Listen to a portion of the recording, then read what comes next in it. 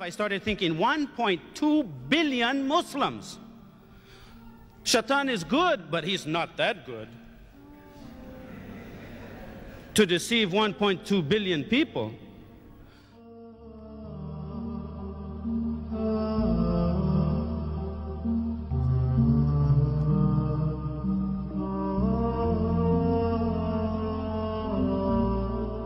About 5 years ago, I had the privilege and the honor of meeting a Muslim person.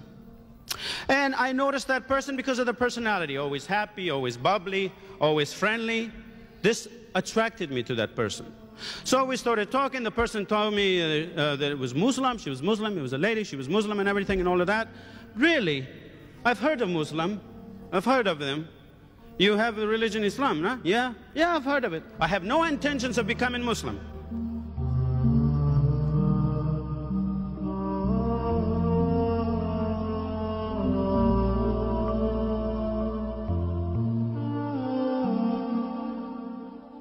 By the time I was 20 years of age, I had my own congregation that I had to pastor or take care of. So as you can see, I was very much entrenched into the teachings of Jehovah's Witnesses, especially knowing that they were different from the world. But see, the world looked at them anytime, especially Western society, anytime you're different, they look at them as extremists, fanatics, fundamentalists. Sounds familiar, huh?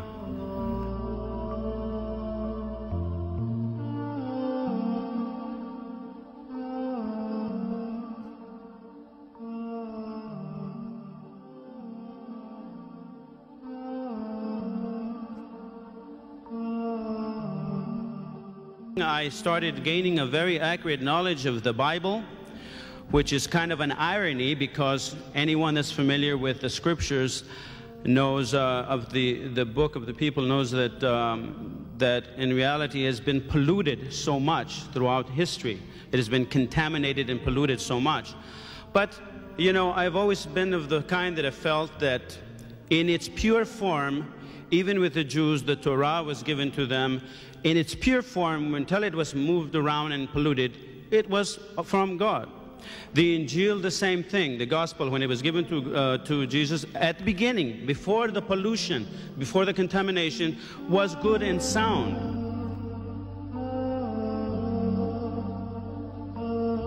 So after a lot of consideration in prayer and a lot of heartache, I left.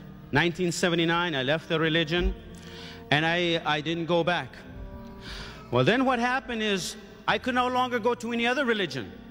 Because as a Jehovah's Witness, I was taught that all religions were bad, except Jehovah's Witness.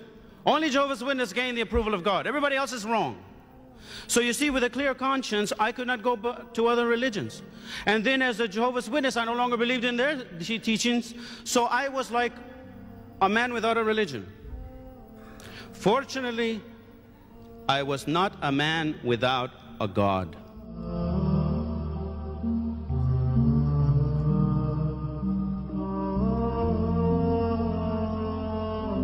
I even went back to the Catholic Church. I said I was born a Catholic, and I've been a Jehovah's Witness all my life, so I'm going to go back to the Catholic Church. Maybe I missed something.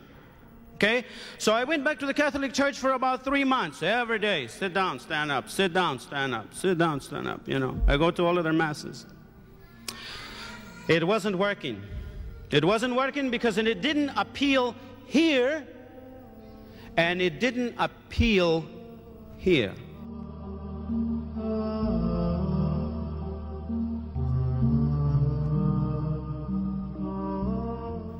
And I said, I'm going to learn how to be a Christian, a good Christian, not Jehovah's Witness way, but how God wants me to be a Christian.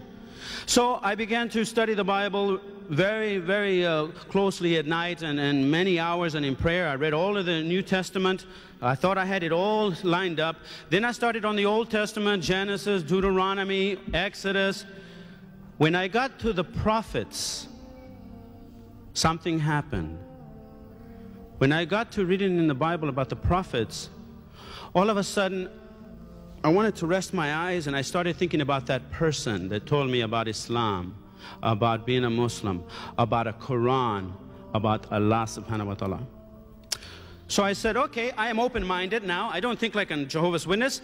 I'm going to find out if these people are liars, if they are no good or whatever. I'm going to find out for myself. I started thinking 1.2 billion Muslims. Shaitan is good, but he's not that good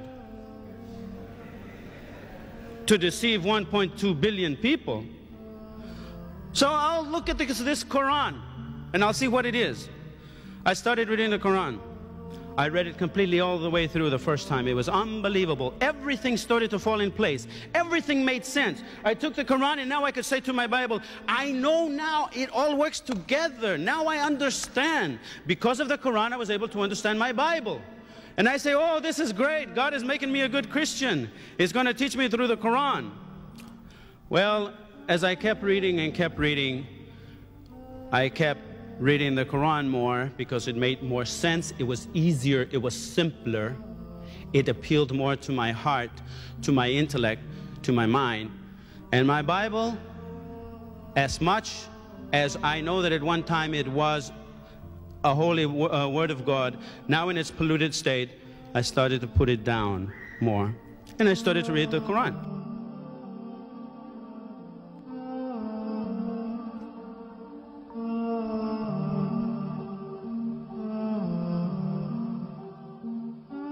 I went to the mosque and I had an upset stomach. It's like when you're wanting, you know you got to do something, but you don't want to do it, you know?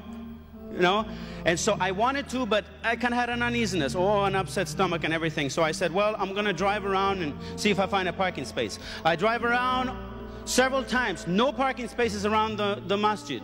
Finally, I said, that's it. I'm going to go one more time. If I don't find a parking space, I'll go home. That was my excuse.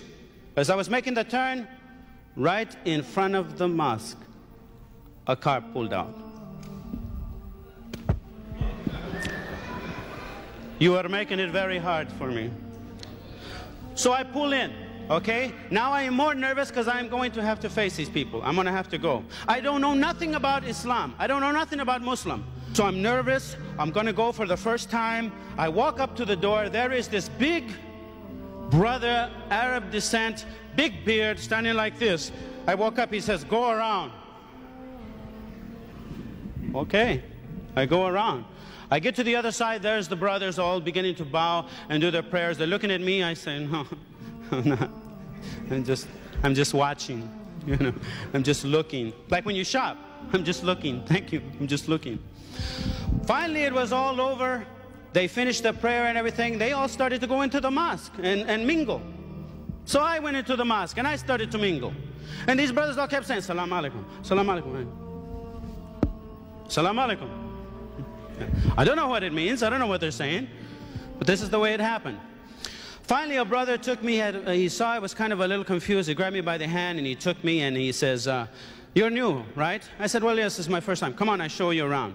Takes me everywhere, takes me to the men's room, shows me the different places. This is where you do wudu. Wudu, what's that? It's not voodoo. No, it's wudu. Okay, it's wudu.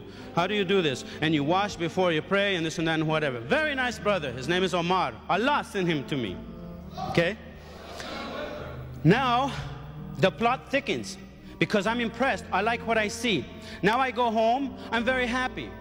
Now I decide, I want to pray like them. They do prayer. When I was Christian, I just pray. Just kneel my head and I pray. But something appealed to me. When these people get down on their knees and start to bow and prostrate themselves before the Almighty God, the creator of the universe. Now you see how the religion works. You see how our religion is so much simpler, how it's so beautiful, how it appeals to the intellect and mind. I did not feel embarrassed. It appealed to me. This made sense to me. This is the God, the creator of the universe.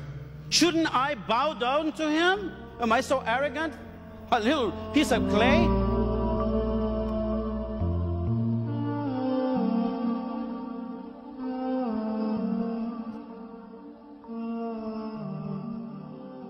I realize now that it was all in Allah subhanahu wa ta'ala's planning for me.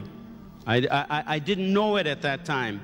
But what I wasn't aware then, that I am aware now, is that when I was 120 days in the womb of my mother, the angels came and they had already planned where I was going to be, what I was going to do, and that I was going to be here on this day speaking to you, alhamdulillah. جاء نصر الله والفتح ورأيت الناس يدخلون في دين الله أفواجا فسبح بحمد ربك واستغفره إنه كان توابا